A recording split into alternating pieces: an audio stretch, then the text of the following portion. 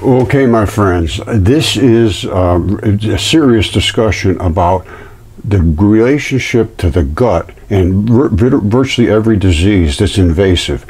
Alzheimer's, Parkinsons, autism, dementia, the whole 9 yards.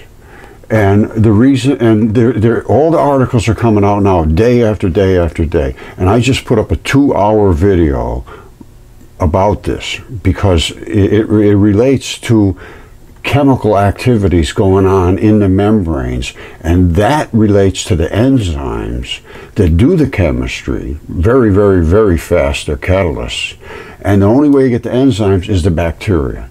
So we're back at the bacteria. Where do they live? What do they do? What are the kind of species? How do they interact? How do they manage the maintenance of the body? Because they are the maintainers of your body. They create the chemicals to break down the foods, to kill invaders, to move things and transition garbage to the dump, to 100%. So you should be watching the videos that I just put up, because everything out now is going to be about the gut, and it affects your mental attitude and everything.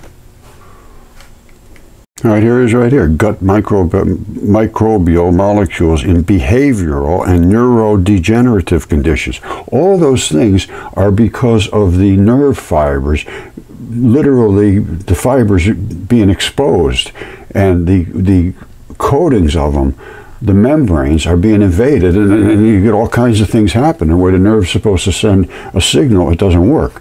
Now, and they have never known about this particular membrane layer. It says many discoveries are recent, and the findings described in the perspective are largely novel, new, and unknown before, and yet to be extensively validated. So they're saying, look at all this stuff, it looks pretty good, but they're new. However, expanding research into the dynamic molecular communications between gut microorganisms and the central nervous system continues to uncover critical and previously unappreciated clues in understanding the pathology of behavioral, psychiatric, and neurodegenerative diseases. It is all related to the membranes, pretty much. Very rarely does the actual genetic material be the problem. It does happen, but mostly they're invaded into the layers that surround the membrane. I mean, the organs and the nerve fibers and all that, and then they get crazy.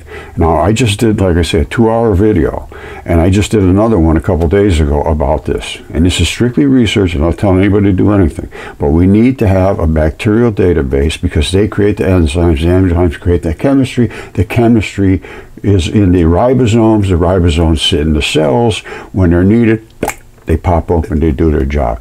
Watch these other videos. Very, very important. Not only does it affect all kinds of things in you, it even is your well-being and how you deal with stress. All right, this just came out a couple days ago. And it's about the brain-gut microbiome plays an influential role on mental health. It's everything. It's the chemistry that makes your body run. The bacteria make the enzymes do the chemistry. Any link in that chain broken, you don't have the chemistry. You know, so many people have kids and friends that have autistic kids now. There's a lot of gut issues.